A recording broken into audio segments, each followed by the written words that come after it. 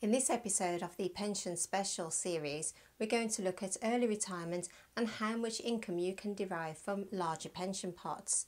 Parts 1 to 3 are linked in the description below, and before we get into it, don't forget to subscribe. Many of you have written to me asking me to do a video on how far larger pension savings will go and also about early retirement.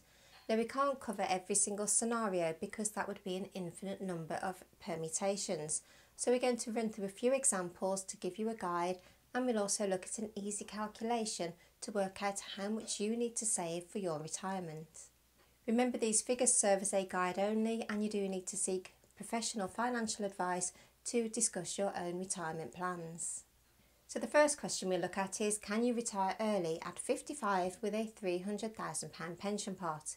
In the previous episode, we saw that a £300,000 in pension savings could generate between £11,000 and £12,000 a year as a pension income. But that was over a 20-year retirement period. So if you're looking for early retirement at 55, you need to be thinking of around a 30-year retirement period. So we'll run the simulation again, but over 30 years using the calculator from 2020 Financial, which again I'll link in the description below. And here you can see that over a 30-year retirement period, a £300,000 pension pot could potentially start running out during the last decade of your retirement. In this simulation, we have put the drawdown rate at 4%, which would provide a £12,000 a year annual income. In these simulations, we see that over 22% of them end below zero. And these simulations were run for each 30-year period from 1900 to 2020. So that would be the 30-year period from 1900 to 1930, 1901 to 1931, and so on right through to 1990 through to 2020. So that is 121 simulations. So this is saying that if you had retired during any one of those 30-year periods, 22% of those you would have run out of money. So to look at that another way, this indicates that there could be somewhere between a 1 in 5 and 1 in 4 chance that your pension savings will run out during your retirement over a 30-year period. So it all comes down to your attitude to risk. Some people may think that's fine and just happy to take that risk. Other people may think that risk is too much and want a bit more security, in which case you'd need to consider reducing the drawdown rate and maybe considering a 3% withdrawal instead of 4%. And with the uncertain economic conditions over the coming decade, there are some schools of thought that believe that it should now be more a 3% rule for your drawdown of retirement income as opposed to the usual standard 4%. So in this simulation, it shows that during some of those 30-year periods, the markets did perform poorly, which resulted in running out of money. And of course, none of us know how the markets will perform when we do actually come to retire. So it is good practice to actually plan for these eventualities. Of course, there are different ways of doing flexible drawdown, and you don't have to take a flat withdrawal rate throughout your retirement. You could take variable rates of withdrawal. So with a £300,000 pension pot, you could decide to actually reduce your withdrawal rate once you got to state pension age, because the state pension will be making up a big portion of your retirement income. So you could actually choose to draw down a smaller percentage once you started claiming your state pension, so that you're actually preserving your drawdown pot to make it last even longer and reduce the risk of it running out. Or you may be happy to just run your pot down gradually during retirement once you've got your state pension and have a more moderate standard of living, because after all, the money is no good for you once you're gone. But for early retirement on a £300,000 pension pot, if you're looking at withdrawing about £12,000 a year, that's only going to provide for a basic standard of living until you reach state pension age. So you may find that is a little bit too lean for taking early retirement. Of course, it is entirely up to you how you use your pension savings, and you may want to decide to take more upfront and have less when you do actually reach state pension age. But do seek professional financial advice to discuss your options. But to keep things simple, we're going to look at just sustainable drawdown in this video. An alternative simple way to determine how much money you need to save for retirement is done by a simple calculation. For this, you need to work out what kind of retirement income you're aspiring to and make sure that covers your essential bills and also your nice to haves, the things that you want to do when you do retire. So we'll run through an example with a single person who wants a moderate standard of living, and as defined by the retirement living standards, that would need an income of $20,800 a year. So the calculation is really simple. We just multiply 20,800 by 25, which is given the 4% rule. And that gives an answer of £520,000. So that is the target retirement pot you will be aiming for to get that level of income. But that is for someone who wants to retire early. If you want to retire at state pension age, then you need to remember to factor your state pension into this calculation. Again, keeping things simple, we're going to deduct the full state pension now from this 20,800, and then it is the shortfall that you need to use to work out how much you need to save.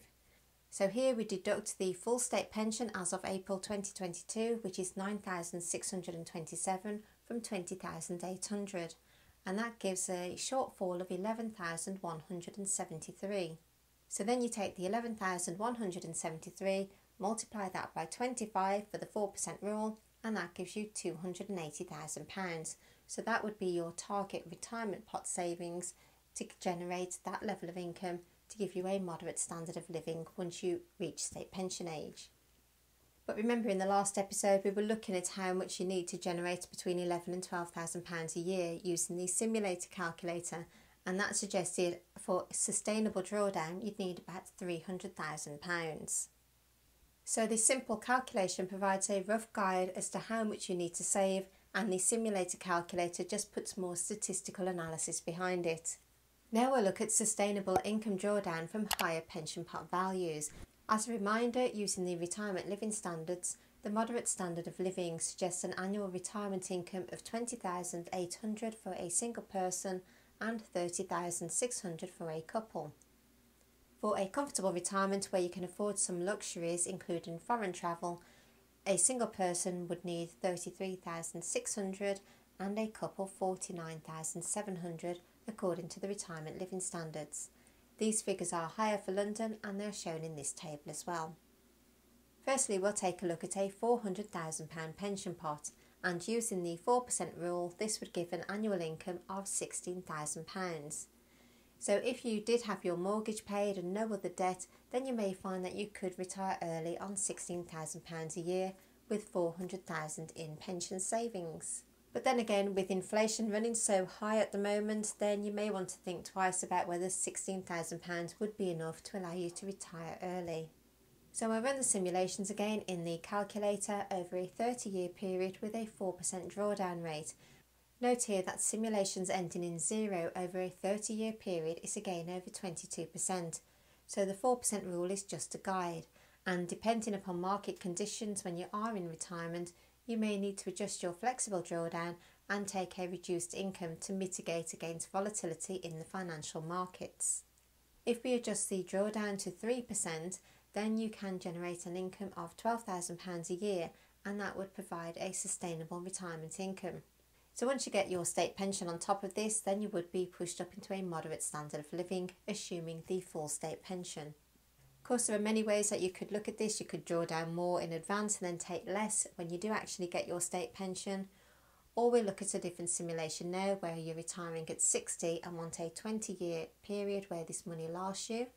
And if we do a 4% withdrawal, giving you a £16,000 annual income, you can see then your simulations ending below 0 falls to 2.5%. Now we look at £500,000 in pension savings and a retirement duration of 30 years, assuming early retirement. To keep the drawdown sustainable, we're going to look at a 3% drawdown rate. Using 3%, it gives an annual income of £15,000, where 0% of these simulations end in 0. So this assumes you want an equal level of drawdown through retirement, but of course the beauty of drawdown is it can be flexible and you can take varying sums. If you want your drawdown income to last you over 20 years, so maybe you'd retire at 60 or maybe at state pension age, then we'll run the simulation over a 20-year period. And here we could be generating an annual income of £18,500, where 0% of these simulations end below 0, and this is at a drawdown rate of 3.7%. If you do draw down at 4% and get an annual income of £20,000, then this suggests that 2.5% of the simulations would end below 0. So again, that may be a risk you're prepared to take because 2.5% risk is quite low. If you did wait until state pension age before claiming pension benefits from £500,000 in pension savings and you got the full state pension on top of that, then you'd be getting around £28,000 to £30,000 a year as a single person, and for a couple about £38,000. So you could certainly afford a lot more comfort in retirement. For those lucky enough to have saved around £750,000 by the age of 55, then you would be able to retire early. This simulation here using a 3% drawdown rate where 0% of the simulations end below zero, then you could get an annual income of £22,500.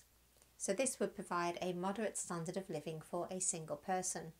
And once you reach state pension age, if you added the full state pension on top of that, then that will provide for a comfortable standard of living according to the retirement living standards. If you have around £750,000 by the time you're in your 60s or by the time you reach state pension age, then that would suggest an annual income of £27,750, and this is with a 3.7 drawdown rate. So you certainly could retire in your early 60s with £750,000 in your pension pot and have a nice income. And once you add the state pension to that, assuming the full state pension, then that really is pushing you firmly into the comfortable standard of living. So a single person would have in the region of £37,000 and a couple £47,000. Now we get to the big one, and that's £1 million in pension savings, and I appreciate that people achieving this will be in the minority.